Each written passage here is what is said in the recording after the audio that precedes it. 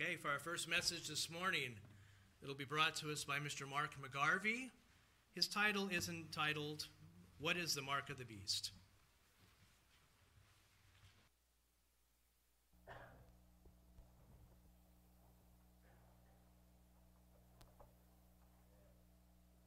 Good afternoon, everyone. It's good to see lots of numbers here. Good to see Laurie here, too. Been praying for you a lot. So, as you read in the Bible, the end of this present age before the return of Christ is going to be an intense period of deception and war. But we need to understand these times. We have to be watching world events and keeping an eye on what our government is doing, but also what the governments of the world are doing in the various principalities, prime ministers, presidents, and so on. So with that in mind, let's just turn to a couple of scriptures. First, we'll go to Luke 21, verse 36. Luke 21, 36.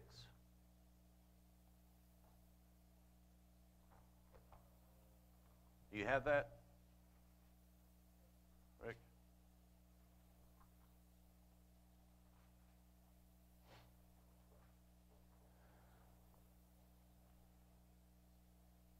And this is Jesus speaking to his disciples and his followers. And he just simply says, "Watch therefore and pray always, that you may be counted worthy to escape all these things that will come to pass and to stand before the Son of Man." Jesus himself tells us to watch and pray. Be persistent in our faith, that he will return, and that we will be worthy to stand before him. And in Matthew 22, or 24, verses 4 and 5, he says more of the same. Matthew 24, verses 4 and 5. Jesus speaking to his disciples, they're asking him questions and about the end times, the tribulation. And verse 4, "And Jesus answered and said to them, Take heed that no one deceives you, for many will come in my name, saying, I am the Christ, and will deceive many." And he tells us that even churches and other so-called Christians, Christian leaders, will try to deceive us, and anyone who will believe them in their stories. And I saw this Hillsong documentary recently. I don't know if you guys have seen that. It was released last year. And Hillsong are an Australian church, mega church, and they have an annual income of like $100 million and have done for 10, 15 years. Massive church. And they do some very beautiful music. We play some of their stuff, but I couldn't believe how much corruption and deception was going on in that church. From the high up, lower down. And that's what it came down to in the end, was the money. Money, money, money. Make as much money as we can from the concerts, from the albums we release. But you had some corrupt leaders, and the college they had, cold, not taking care of students. And the one preacher they had in New York, up there on stage, preaching with his holes in his jeans, but wearing $5,000 sneakers and a $15,000 Gucci hoodie, if you don't mind. Well, where's that money coming from? Not from him. And then he's also married with 2 kids, but having three affairs on the side. So when you have leaders like this, who full of deception, what they're saying on stage, is it really from God? Is it inspired? The likes of him? I don't think so. So the Bible has to be our anchor at this time. The Holy Bible has to be an anchor, right? Follow God's word and be led by the Holy Spirit to be ready for the time of the end. So, what is the mark of the beast? And what does it mean to us today? Is it possible that we already have it? What will it look like? When will it happen? What's the time frame? And how do we prepare ourselves when it does happen? So over the years, I've heard people say, oh, You know, it's the barcode that's on everything, on the food items, the grocery store, on clothing, on your shoes even. Some say it's nanotechnology. Some said it's tattoos. I don't see how that could be. Or even regular vaccinations, which they pump our kids full of like 70 different vaccinations here in America, which is bang out of order. You don't need that many vaccinations for a baby up to the age of 2. Or even the COVID-19 vaccine. You know, these are the things I've heard over the years. And that one, the COVID-19 vaccine, they were really saying that was the mark of the beast. Big time. People I work with, oh, that's got to be it, doesn't it? Huh? So let's go. I want you to keep a bookmark in Revelation chapter 13 today, because we're going back and forth in Revelation 13, because this is where we talk about the beast and the mark of the beast. So let's go to Revelation chapter 13, and let's begin in verses 1 through 4. Revelation chapter 13 and verse 1. Then I stood on the sand of the sea, and I saw a beast rising up out of the sea, having 7 heads and 10 horns, and on his horns 10 crowns, and on his heads a blasphemous name. Now the beast which I saw was like a leopard. His feet were like the feet of a bear, and his mouth like the mouth of a lion. The dragon gave him his power, his throne, and great authority. I'm going to skip down here at the end of this verse.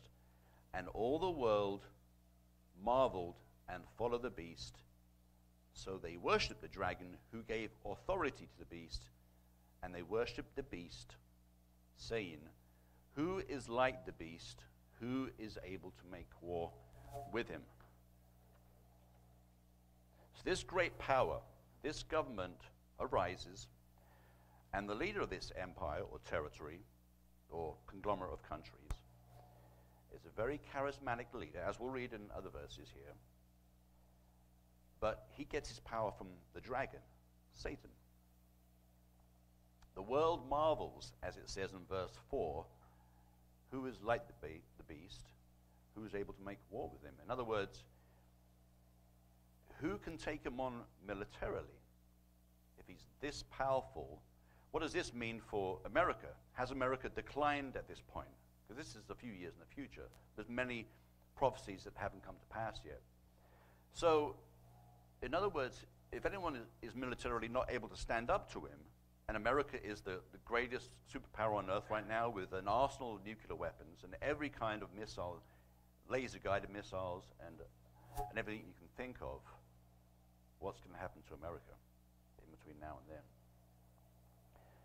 But there's also another scripture that I mentioned in one of my messages last fall, and it perfectly ties into what John wrote in Revelation.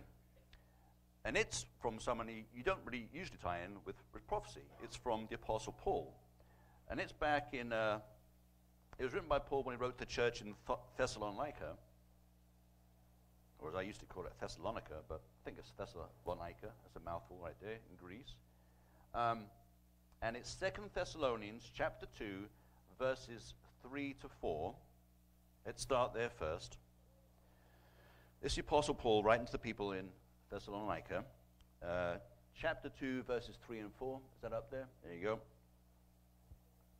Let no one deceive you by any means, for that day will not come unless the falling away comes first, and the man of sin is revealed, the son of perdition, who opposes and exalts himself above all that is called God or that is worshipped, so that he sits as God in the temple of God, showing himself that he is God.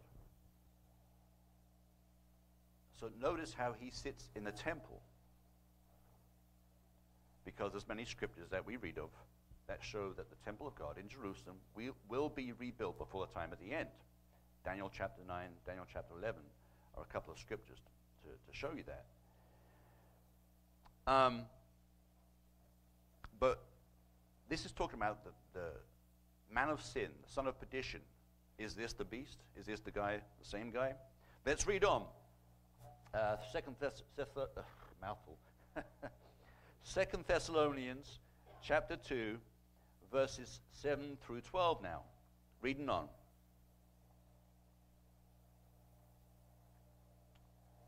For the mystery of lawlessness is already at work. Only he who now restrains will do so until he is taken out of the way. And when the lawless one will be revealed, whom the Lord will consume with the breath of his mouth and destroy with the brightness of his coming. The coming of the lawless one is according to the working of Satan, with all power, signs, and lying wonders, and with all unrighteous deception among those who perish, because they did not receive the love of the truth, that they might be saved. And for this reason God will send them strong delusion, that they should believe the lie, that they all may be condemned who did not believe the truth, but had pleasure in unrighteousness. So this man of sin, son of perdition, will deceive the world with signs and wonders, and his lying tongue, and those who have no biblical grounding, as it says here, no understanding of the truth, that we know, the truth that we know, will believe him and everything that he says. If you have no grounding in the Bible and the truth, then you're gullible and will believe anything, especially if this lying fool is performing miracles and wonders. I mean, it's easy to do. Look at what David Koresh did in Waco. He said stuff, claimed he was the Messiah, and had several hundred people following him. We know how that ended. So we get a picture of this leader from Paul, of all people, and this beast power and how it's backed up by the dragon, by Satan. So let's go back to another prophetic scripture, back to the book of Daniel, because Daniel ties them in Revelation time and time again. Let's look at Daniel chapter 7 and verses, let's start in verses 7 through 8 first of all. Daniel chapter 7, verses 7 through 8.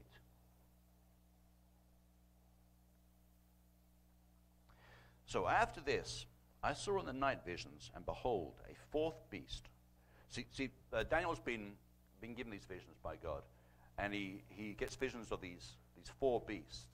And as we come to read, and as we've seen booklets, we've read stuff about this over the years. The first beast was Belshazzar, the king at the time of Babylon. The second was Persia. The third was the Greeks. And the fourth would be the Roman Empire. So, and this dreadful beast that Daniel's trying to describe, because he's never seen anything like it. The other ones, he had leopards and bears and lions. This one he can't describe. And artist renditions have shown a dinosaur over the years. But a massive and dreadful beast that he cannot believe. It had huge iron teeth. It was devouring, breaking in pieces, and trampling the residue with its feet. It was different from all the beasts that were before it, and it had 10 horns. I was considering the horns, and there was another horn, a little one, coming up among them, before whom 3 of the first horns were plucked out by the roots.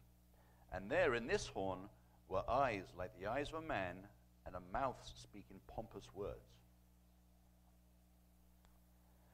So this beast that Daniel dreams and sees is very similar to the one we read about in Revelation chapter 13. And this 11th horn, this other little horn that Daniel describes that comes up through the middle of the other 10, is a leader separate from the other 10. He speaks pompous words. Notice how it says that in verse 8.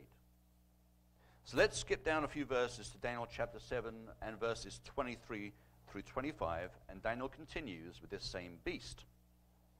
Daniel chapter 7 verses 23 through 25 now. Thus he said, the fourth beast shall be and this is Daniel. He asked an angel, what is it I'm seeing here? Can you please help me out? What is this beast? It's disturbing me. And he tells him, the fourth beast shall be a fourth kingdom on earth, which shall be different from all other kingdoms, and shall devour the whole earth, trample it and break it in pieces. The 10 horns are 10 kings, who shall arise from this kingdom, and another shall rise after them. He shall be different from the first ones, and shall subdue 3 kings, and he shall speak pompous words against the Most High, shall persecute the saints of the Most High, and shall intend to change times and laws. Then the saints shall be given into his hand for a time and times and half a time. So this terrible beast has similarities to the beast we mentioned in Revelation chapter 13. Another common theme repeated in both Daniel and Revelation is that the saints will be persecuted. And who are the saints? Well, it's basically those who still keep the commandments of God, those who honor his Sabbath and holy days. And that's us. We're a church of God, and the other churches of God on earth. We do all those things. And this ruler will rule for a time, times, and half a time. Nearly all biblical scholars agree that this is 3.5 years. A time, 1 year, times 2 years, and half a time, half a year. So 3.5 years. And it's the last 3.5 years before the return of Christ. Because this beast, this fourth beast of Daniel, this beast of the end time described by John, is only destroyed by the returning Christ. So that gives us a bit of a time scale to some extent. It's not perfect. It's not how we want it. You kind of go in reverse, going backwards. But this fourth beast is only destroyed by Christ himself. So how do all these things tie in to the mark of the beast? Well, let's go back to Revelation chapter 13. Let's continue reading in verses 5 through 8. Revelation chapter 13, verses 5 through 8. And John continues here with his visions. And he was given a mouth speaking great things and blasphemies, and he was given authority to continue for 42 months. What's 42 months? 3.5 years. Okay? Plain as day. It's right there. Then he opened his mouth in blasphemy against God, to blaspheme his name, his tabernacle, and those who dwell in heaven. What did Daniel say? He speaks with pompous words. It was granted to him to make war with the saints and to overcome them, and authority was given him over every tribe, tongue, and nation. All who dwell on the earth will worship him, whose names have not been written in the book of life of the Lamb, slain from the foundation of the world. So we notice a couple of things here. 42 months, like I said, 3.5 years. His mouth speaking great things and blasphemies is very similar to those pompous words that Daniel wrote. We read in Daniel 7. And it was granted to him to make war with the saints and overcome them, but not all the saints. Let's take a little sidetrack here, but this is very important. This ties in. The saints are persecuted. God's church, God's people are persecuted in the end times. But let's go back here, one chapter. Chapter 12, verses 13 through 17, the end of the previous chapter, chapter 12. Revelation 12, let's look at verses 13 through 17. Now when the dragon saw that he had been cast to the earth, the dragon being Satan, he persecuted the woman. And who was the woman? That's the church of God, who gave birth to a male child. But the woman was given 2 wings of a great eagle, that she might fly into the wilderness to a place where she was nourished for a time and times and half a time. There it is again, 3.5 years. She was nourished in the wilderness for a time, times, and half a time. Very important. And from the presence of the serpent, Satan. So the serpent spewed water out of his mouth. This has come to be known as military soldiers, armies, that he might cause her to be carried away by the flood. But the earth helped the woman, and the earth opened its mouth and swallowed up the flood, these armies, which the dragon had spewed out of his mouth. So wherever God's people are in this wilderness area, wherever that may be, Satan goes after them directly and inspires some army or military to go after them, but God intervenes, they're devoured. Maybe similar to what happened with Moses and the Israelites when that army was devoured, the earth opened up and took them all in. dragon was enraged with the woman, really mad now, because the people he'd sent out to kill these people, are gone. What can he do? And he went to make war with the rest of her offspring. Okay, if I'm not going to get them, I'm going to get the rest of them. We're going to kill them all, he says. Who keep the commandments of God and have the testimony of Jesus Christ. So some of the churches of God, God's people, will be spared by the end tribulation, the last 3.5 years. Will that be some of us? We don't know. There's no way of knowing. When the time comes, I guess we'll know. Things will happen. But persecution against Christians in general, but especially those of us who believe like we believe, unfortunately, it's not going to be good. So, let's go back. And you know, some of the saints, some of God's people will be supernaturally protected during this end time. The 3.5 years, the last 3.5 years before Christ's return, it's right here. It's going to happen, unfortunately. You see, unfortunately, because it's going to be horrific, but that's just the way it is. It's going to happen. So, if we go back over to Revelation 13, let's conclude with verses 11 through 18. Revelation chapter 13, verses 11 through 18 now. Then I saw another beast coming up out of the earth. Okay, you need to go back to... Have you got it there, Brian?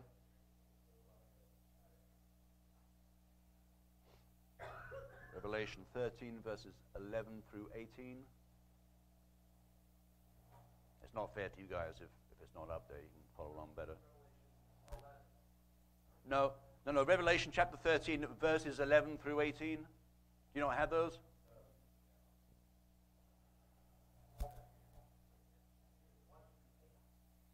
Oh, sorry. Okay. So verse 11.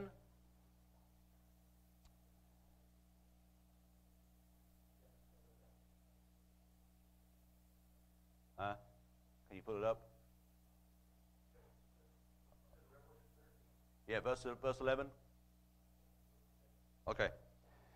So, then I saw another beast coming up out of the earth, and he had 2 horns like a lamb and spoke like a dragon. And he exercises all the authority of the first beast in his presence, and causes the earth and those who dwell in it to worship the first beast, whose deadly wound was healed. He performs great signs, so that he even makes fire come down from heaven on the earth in the sight of men. And he deceives those who dwell on the earth by those signs which he was granted to do in the sight of the beast, telling those who dwell on the earth to make an image to the beast, who was wounded by the sword and lived. He was granted power to give breath to the image of the beast. How unbelievable is this? That the image of the beast should both speak and cause as many as would not worship the image of the beast to be killed. Let's finish off this chapter and go through to verse 18.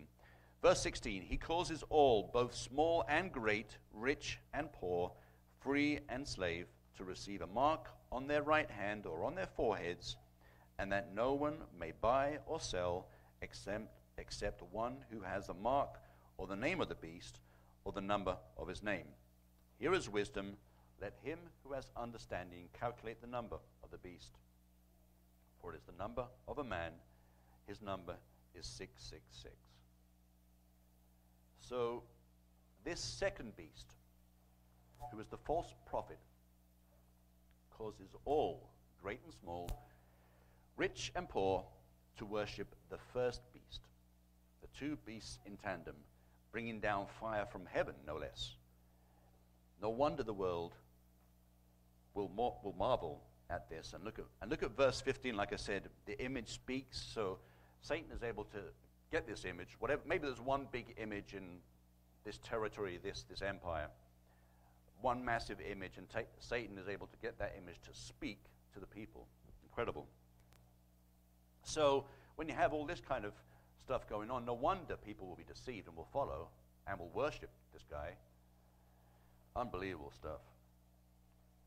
But we've got to remember, just as the two witnesses who are over in Jerusalem at the same time are protected by God, but God allows them to perform great signs and wonders, Satan works his signs and wonders through his two beasts in the same tandem to make sure the world still follows them and follows his ways. They get their power and are driven by the dragon, Satan. But there's one more thing that needs to be addressed that ties all this together, and the mark of the beast at the end time. What is this one thing? Well, there's a couple of scriptures, and I hope, Brian, you got this, these ones I sent this morning, a couple more scriptures just to tie up everything.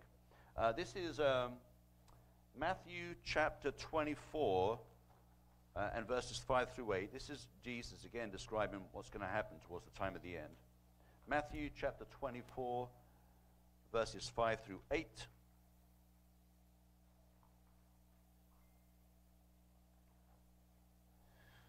Matthew 24, there you go. For many will come in my name, saying, I am the Christ, and will deceive many, and you will hear of wars and rumors of wars. See that you are not troubled, for all these things must come to pass, but the end is not yet.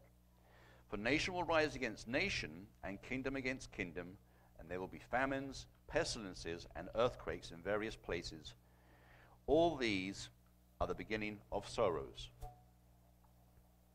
The beginning of sorrows. Jesus, again, telling his disciples what will happen at the time of the end. The beginning of sorrows, and as we'll see in Revelation chapter 6, the riding of the four horsemen of the apocalypse. So let's go there. Revelation chapter 6. Because this ties into everything I've been talking about today. Revelation chapter 6, verses 7 through 8. This is critical to the timeline because, as you read in Revelation chapter 6 and verse 7, when the seals are being opened before John, and he gets to see what's going on. The fourth seal, when he opened the fourth seal, I heard the voice of the fourth living creature saying, Come and see. So I looked, and behold, a pale horse, and the name of him who sat in it was Death, and Hades followed with him. And power was given to them over a fourth of the earth to kill with a sword, with hunger, with death, and by the beasts of the earth. So, what these two verses show is the timeline for the mark of the beast. 25% of the world will be killed by wars, famines, pestilences, disease. A simple, maybe a more expanded version of the likes of COVID-19, but more savage, more severe.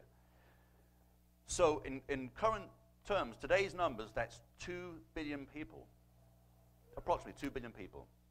So that happens in the timeline of the book of Revelation. A quarter of the earth has to die first in these various things before this beast power takes hold and starts his reign. Then, when that happens, it'll be obvious. Millions of people will be dying around the world. It'll be obvious. Here comes the beast power. This charismatic leader who can bring the world together peacefully. He'll say, look at me, look what I can do. I can bring peace to this earth. We're killing ourselves with war and destruction. Look at me, come to me, I'll show you what we can do. He'll be able to perform signs and wonders. The false prophet will be there by his side, bringing down fire from heaven. Who's not going to believe this guy when you're dying and your people, your family's dead, your house is burnt to the ground, all your relatives are dead, people are dying on the streets from disease and so on. The country your country that you're from is destroyed. Of course you're going to believe this guy who's performing miracles. But he's the beast and the false prophet, speaking lies and deception and all horrible things. But that's the timeline you can go by now, you see. I know it's kind of working in reverse, and there's not much to go on, but when 25%, a quarter of the earth, has been killed, then the time is coming. So, this is how we know that the mark of the beast has not already happened. It cannot happen until this time. Many prophecies are to be fulfilled yet. About a quarter of human life will be killed. Some of the saints will be supernaturally protected, and these events of Revelation will then take place. Revelation 13. So if you go back to Revelation chapter 13 and look at verses 16 and 17 again, Revelation chapter 13, verses 16 and 17, just the last couple of verses here. He causes all, both small and great, rich and poor, free and slave, to receive a mark on their right hand or on their foreheads, and that no one may buy or sell except one who has the mark or the name of the beast or the number of his name. So this could be an implant. That's my belief, that it'll be some kind of implant in the hand or wrist or up on the side of the head. But it could also be technologies that we haven't seen yet. There's also these glasses you can get that are made by Google or Amazon or someone that can give readouts of stuff on the glasses. It could be something like that you wear. It can give you all kinds of different things. It could be an implant. It could be technology we just haven't seen yet. Could it be cell phones? Possible. We just don't know. But no one can buy or sell unless you have this mark and worship the image of the beast. If you're wondering how could anyone worship an image, if this man of sin and this false prophet are performing signs and wonders, people will treat them like they are gods. It's not hard to imagine. And back when John wrote this 2,000 years ago, it wasn't hard to imagine, because the Roman Empire had the people worship their images of their various Caesars and their various leaders. And it could happen. If Adolf Hitler had put an image of himself up in Germany, people would have bowed before that and worshipped him, and Joseph Stalin in Russia too. So when someone is that, leaders that are that deceptive and able to perform signs and wonders, they can pretty much do whatever they want, and people will do it. So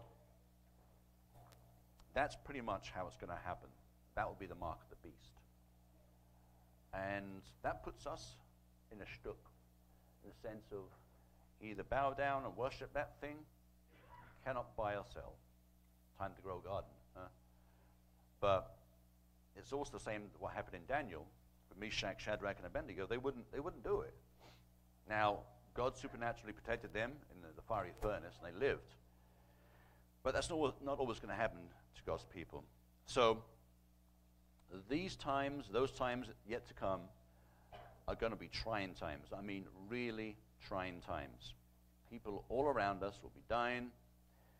We'll be persecuted, thrown in jail, even executed. It's going to be horrific. But God has blessed us with his Spirit. And that Spirit discerns the signs of the times. The Holy Spirit that God has given us freely, with the mind of Christ working in us, will be able to see through the deception. Okay? We have to hold out, because people will depend on us. We could save lives. We could bring more people to Christ. Bring new people to Christ. Because no matter what the beast and the false prophet are doing and saying, we'll be able to get the word out still. Whether it be electronically or by paper, just the old-fashioned way with the Bible itself, we'll be able to get the word out and keep preaching. Whether it be in our own houses, in our own living room, whatever, in a shed. We'll still be able to get the word of God out to those, and that's what it says in the book of Revelation a few scriptures later. So, and we'll be able to get the word out and tell everyone that can hear us. Christ is coming back. He'll be here soon. Hang on. Wait for him. That'll be on us. It'll be our responsibility to do that. And we'll have to keep preaching from God's holy book, the Bible. So, in conclusion, although we must pray, thy kingdom come, let's also pray for God's protection on us to guide us through these times, the current times and the times to come, and to never lose sight of the kingdom of God. Let's read the Bible, let's pray about it, and God will spare us. God will save us. Let's pray, thy kingdom come.